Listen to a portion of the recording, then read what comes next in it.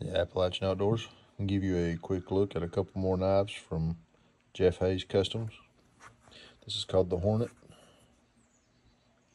This is cherry red Bead blasted G10 handles. It's 80 CRV steel. It's black acid wash finish.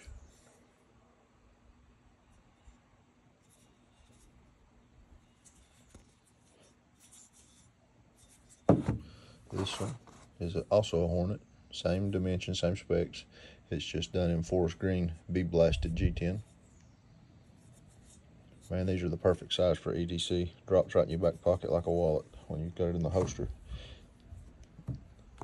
Come with the Kydex.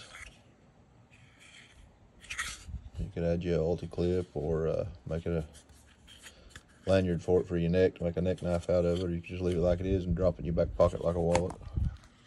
Give you an idea of size. There it is compared to the SE Azula. Pretty much identical in size. Thickness, can't remember the exact thickness on this one, but it is just about the same thickness as the Azula, just maybe a tad thicker. I'm trying to do this one-handed, guys. So they're about the same in thickness. Yeah, there you have it, the Hornets. Jeff Haze Customs. I'll put a link in the description. Go check him out, get you one ordered. This is a serious EDC size knife.